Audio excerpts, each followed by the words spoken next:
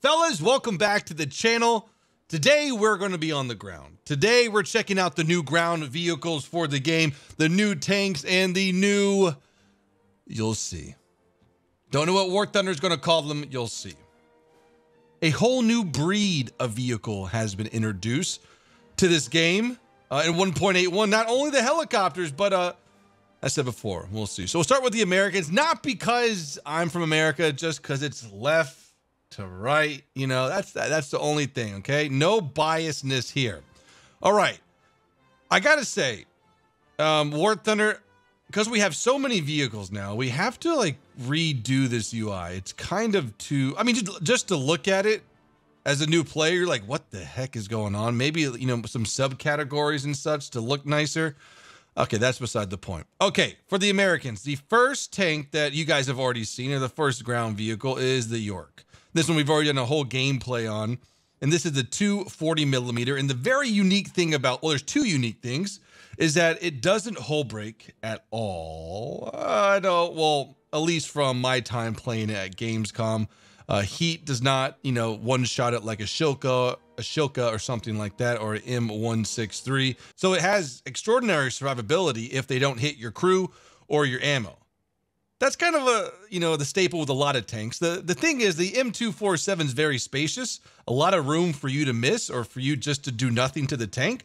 You hit here, what are you going to do? Now, okay, well, you can get the ammo, but like there's a lot of space for that round to go through. You hit right here, you might get the, you know, the weapon system, but the crew's still alive. Next thing is the ammunition that leaves the barrel is unique. Well, at least to tanks right now. In naval, proximity fuse shells are already a thing, but now we have it in ground forces. These 40mm are proximity fuse, so once they get near a target, they will explode, sending shrapnel and shockwave and stuff that make the target not happy to stay in the air. The downside to the York, though, is its slow mobility. Even though it says 52 kilometers an hour, it's a pretty sluggish beast. And then the turret rotation. If an enemy's able to get a jump on you, you're not going to be able to turn your target in time to take him out. But with radar, you should be extremely aware of what's going on in your surroundings. So that's the M247 York. Pretty much already covered that. Next for the American is a premium, a T54E1. This one has been sought after and wanted by the community for so long. It will fit the game so extraordinarily well. 8.0, let's go ahead and check out what this thing has to offer. So at 8.0, this is still a conventional tank. Now, sure, it does have ammunition that really isn't that conventional, the Sabo and the heat round, but its premises, a lot of armor, especially the hull, and no stabilizer, no composite. This is old school War Thunder. Isn't that crazy? Now, this kind of vehicle is old school War Thunder. Insanity. Okay, let's check out the armor. As you can see, there's no composite at all. It's just rolled homogeneous or cast homogeneous armor. 8.0, you're dead. I mean, with a lot of things at 8.0, you kind of get shafted getting up tiered to 9.0. Turret's extraordinarily nice, at least for bouncing chances. Other than that, it's not like the most heavily armored vehicle. The thing that it totes is a quick reloading 105mm. This is an auto-loading cannon, as you can see here. Is this a French tank? I don't know. Here's the rotary drum that will launch it into the breach, close it, and send it. And we're going to have, geez, 36 rounds of ammunition. I wonder how that's going to be loaded. Okay, so we're going to take Sabo, heat, and solid shot. Oh, one thing I need to mention. The solid shot's gnarly on this thing. 309mm a pen with a 105mm barrel. The 120s in game, especially the M103, is only like 303, or maybe it got beefed up. Let's just double check before we say something that we shouldn't. Okay, here we go. Yeah, 303. 100,000 meters a second plus some. 1,000 meters a second plus some. Whoa, okay. Things could be wrong.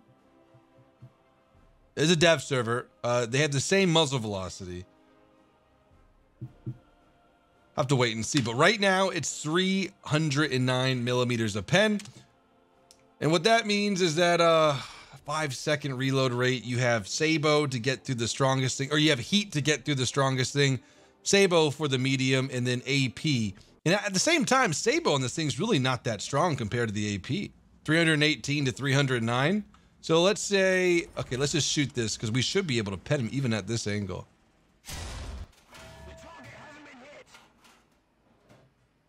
Really? I got a feeling we should. Okay, maybe, hang on, maybe at, God, that reload rate's insane though. Okay, now it should be able to. There we go. Wow, just that little bit of angle countered this round. Look at this. If this thing gets into a gnarly position, like at a cap, or gets there right in time as enemies are pulling out of a cap, gunner, loader, cannon breach, potentially dead.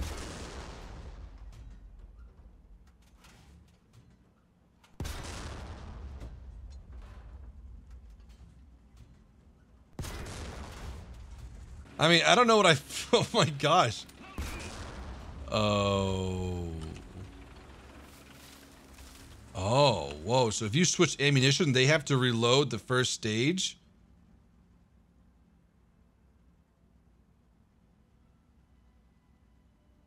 I mean, this replenish is almost like realistic. Like this is how long I would expect. This is like almost twice as long as someone grabbing ammunition from a second stage and putting it in the first stage. That is much longer than necessary to put it into the first stage. Oh, wait. Okay. One's loaded. Oh, wait, did they put all of those? No, only one. That is an extremely lengthy process to change ammo types. The last American tank is a top dog tank. The Americans have a new 10.0 vehicle, the M1IP. So we have the M1IP loaded out and the M1 Abrams loaded out. What is the difference? One thing I noticed right now is that the M1 Abrams weighs 54.4 tons. The M1IP weighs 55.3 tons. So we have to find where that additional weight went. Okay, let's check main gun and secondaries. M60 or M6, M68A1, M2HB, M240. Same main gun and armament or secondaries. Maybe the M1IP is faster. 1500 HP, 3000 RPM, 72 kilometers an hour. 1343 HP, 3000 RPM, 68 kilometers. So with that information, let's go and look at armor. X-ray. So here is the internal armor. So we have a 32 millimeter plate right here, rolled homogeneous, and we have 600 millimeters of NERA elements right here in a space, and then we have the 101 millimeter rolled homogeneous. Let's go and look at the M1IP. Yeah, there's a lot more. There's a lot more. They took the KSP approach and, you know, added more boosters, added more NERA. You can see the gap. You can see how much is filled up compared to the M1 that has 600 millimeters of NERA elements. This one has 800 millimeters. Oh, can I get it? There we go. Got it right here. Strange. Hello. Okay. 800 millimeters of NERA. And so let's check how this does against kinetic, because I feel like the NERA doesn't have that big of effect, but with more materials, it should do something. Or actually with 200 more millimeters of material, it should do something. Okay, we're gonna be versing Germany here. Let's take out the DM-23, really good round. Let's go to, let's go to maybe 1,005. Now let's go to 1,000. Yeah, this is kind of the average, 1,002 average engaging distance. So M1A1, or excuse me, the M1 Abrams. Yeah, 404. So it could go through. It might not go through. 404, 408 it can counter. Lower glacis, extremely penetrable. 347. Let's go and switch over to the M1IP. Okay, 1,002, same setup. Haven't moved the camera at all. Wow. As you can see, it's not much, but it does improve against kinetic. Oh, it seems a little bit weaker down here. Maybe my mouse was in the wrong place. Little weaker in the lower plate, much stronger in the upper or the cheeks of the turret. But that's not where an ERA really does its business. You know that 800 millimeter round hot missile? The one where even versing today's vehicles in the game, it just slices right through. Maybe ERA can counter it for sure. Well, ladies and gentlemen, I'd like to introduce you to the M1IP. 1,000 millimeters of protection against heat or chemical rounds. 1,000. Front up, no problem at all. This is going to be absolutely incredible for countering helicopters until you realize that this is a much more lucrative position for them to shoot at, you know. They'll go right through this. Lower glacis will be kind of similar to the M1 Abrams, but the turret cheeks are just extraordinarily strong. No heat's going through this turret. Now right here they can. So they shoot here or just shoot here. But at long range, these cheeks are huge compared to the other elements of the tank. So that's the M1IP. That's why it's so special. That's why it has additional weight to it. Okay, moving on to the Germans. We have, looking at my sheet here, we have we have 3 new vehicles. One we already showed, the TAM. Then here is the other new one, non-premium M48. A2GA2, 100 and, God, this thing looks really cool, actually. Whoa, it's got some pretty nifty optics and stuff. I'm sure that would be useful in real life, but in War Thunder, what that will equate to is trolley armor. No, they're not even leveled in here. We're going to have Sabo on board, the standard DM13 Hesh, and then follow up with 400 millimeter heat. So if you guys like playing the M48, M60, more power towards you. My personal preference in War, I can't stand it. They're just too slow. I'm actually going to make a video on the M60 Rise soon of how it doesn't fit the meta. Next up, if you guys can look over here, if I can draw your attention here, Germany has their first 9.0 Leopard A1A1L/44. So it's a Leopard A1A1, but it has this monster of a gun. Ooh, I gotta say that 120 fits the Leopard A1A1 nicely. Very good proportions on it. So not really much else to say about this, though, that you're going to have Germany has had one of the best top tier lineups since the Raketen Jagdpanzer and the Gepard were at it. Germany is one of the most lucrative top tier lineup. A lot of them are now, but these guys were kind of at it the first. Okay, so we'll move on to Russia. And this is where things are going to start getting interesting. So we have the T-80B that we covered. Lower armor than the T-64B, but a much better engine, much better top speed, and reverse speed. This is the main event, though, of this patch, I think, for ground vehicles. So, wow. Okay, classified as a light tank. Just like the BMP, no IFV kind of tag or anything yet. As you can see, we have a 30 millimeter on board, a 2A42 cannon with fully upgraded. We'll have 100 millimeters of penetration. Oh, wow. So this is amphibious, forced crossing by swimming.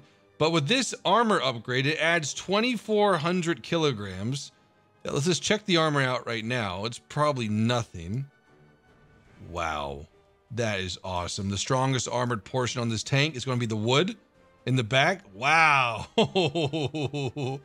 I can't wait to players to shoot this and not be able to pen, or heat will get detonated on it.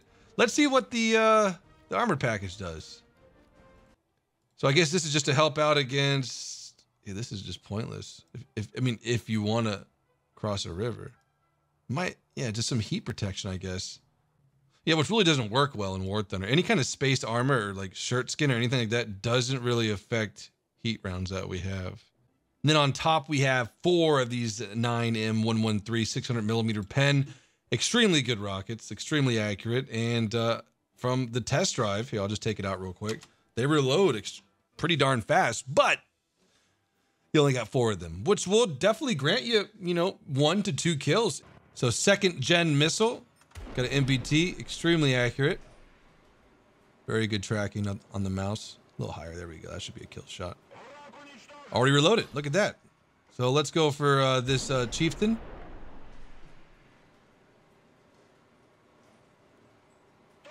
And the next one's loaded. So by the time your missile hits, the next one is ready. Well, at maybe 1,002, 1,003 meters. Don't want to test that still, brew. Okay, and now for shooting temp high. Wonder what that means. Here's a 30 millimeter. Oh my gosh. How much elevation? Oh, it's stabilized too. Yeah, this will definitely be able to take out planes. Or aid in it. And with 100 millimeters of pen, this is only 64. This is a low pen round. Lastly, almost forgot, here is a T55 AM-1 100 millimeter D10TS, which is extraordinarily fun shooting APC BC, or at least explosive AP shells into top tier vehicles. From the side, it makes killing them much easier. As well, we have a APFSDS and an ATGM. I personally wouldn't really want to get this thing premium wise 9.0, but for those who want to collect it or want to have it, it will do okay. It's just, really good armor design if it didn't face or didn't have APFSDS or ATGMs hitting it all the time. That is going to be it. Other than the French bat chat, bat chat, don't really need to go over that too much. The thing I'm most excited about is the Warrior. This is classified as a light tank in War Thunder. Oh my gosh. So this is pretty much the British air quotes Bradley, or the Bradley is the American air quotes Warrior. ATGM confirmed a long barrel 30 mil. Holy cow, I bet some velocity can get kicked up with that, and some composite. That's really nice of the British to protect Nigel right here. Or this is Nigel, or this is Nigel, or they're all Nigels. Where's the engine? It makes sense now. The engine's in front. So this might actually defend against, especially if you hit right here. If you hit right here, you're just shit out of luck. I mean, not for the APFSDS rounds, but this transmission and the engine right behind it, and then the ERA, or excuse me, the composite armor blocking a little bit as well. Let's go and see what this armor can block. Let's just go to the Rakuten Jagdpanzer Generation 1. Yeah, I don't know. I mean, it can counter, it does nothing. Well, actually, it can counter 90 millimeter heat. That's about it, but that's if you shoot right there. It will come into play, but a little too little. That makes sense. Do you guys hear the music right now? I'm gonna turn it up for us.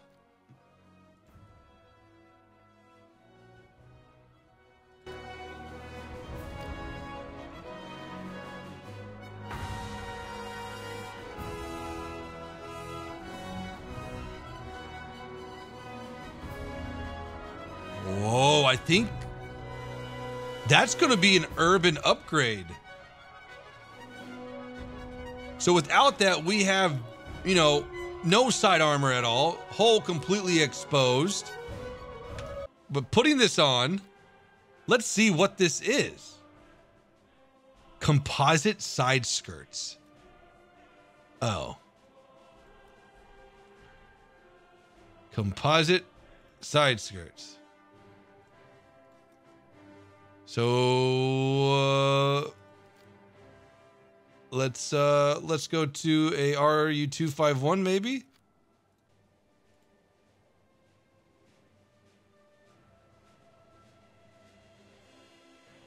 Interesting. I don't really understand this.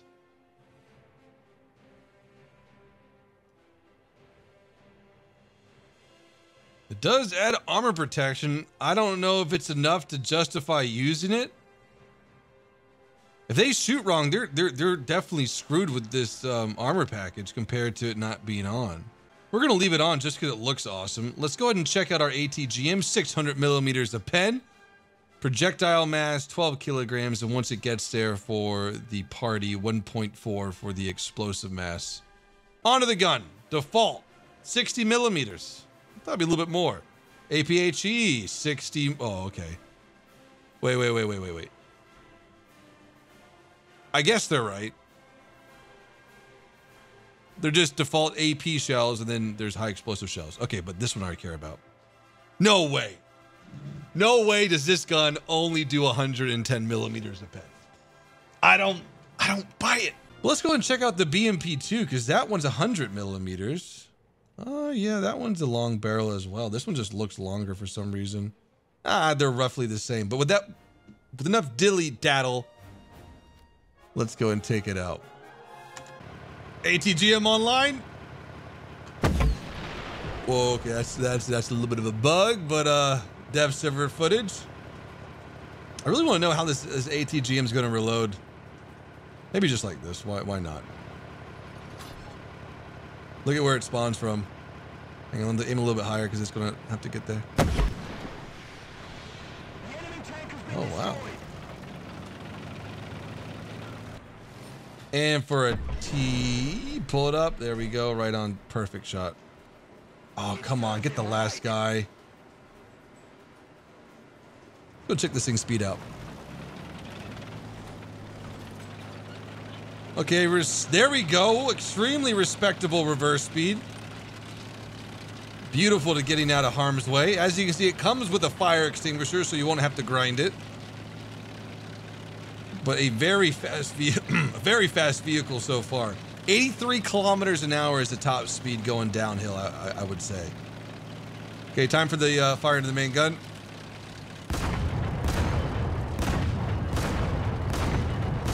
Oh man, that is...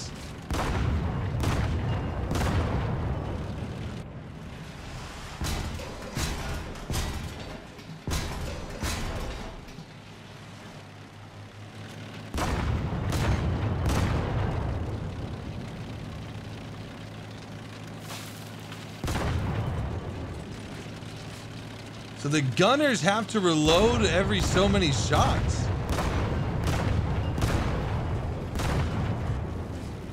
These are the wrong shells, by the way.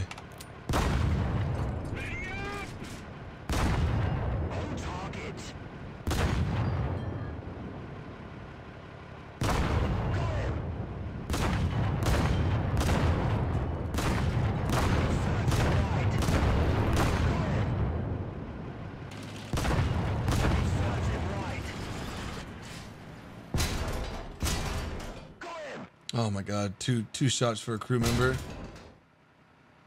It serves him right. I don't think I can go through this. Yes, a hit.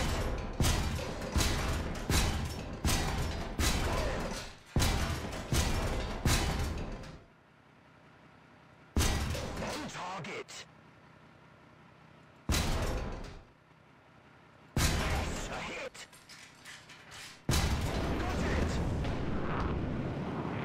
I don't know. Outside of that ATGM, this thing isn't going to be the best tank killer, which it really wasn't designed to be, but that slow firing 30 really sets it back a lot. You know, a lot of vehicles that really weren't known for killing tanks are able to in War Thunder, and this one I have a feeling that it's going to struggle a lot.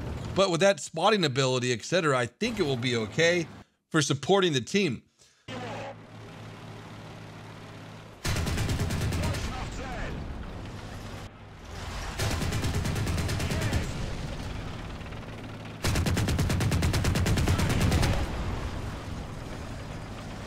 Oh my God, even this you can go through, right?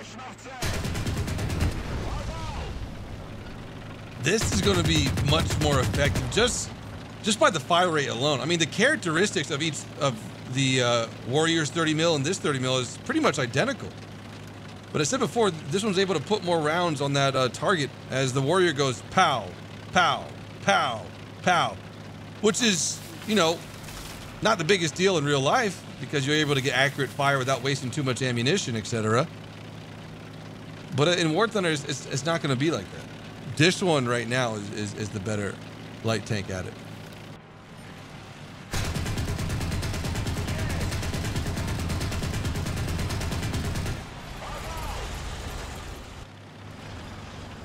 Did we just pin his side armor at...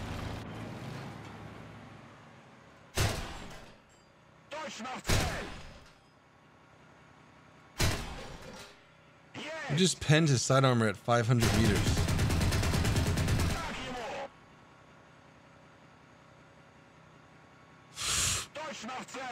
Okay, yeah, confirmed the BMP-2 will be the better one. But fellas, I hope you have enjoyed this video today. Let me know in the comments below what your favorite ground vehicle is. Right now, even by the performance, this one I'm still looking the most forward to playing. Just its history, it's just cool, especially how it fires. Granted, it's not that effective in the game, you know, but it kind of brings you back to some squad gameplay. Guys, again, hope you have enjoyed. Have a great one. Peace out.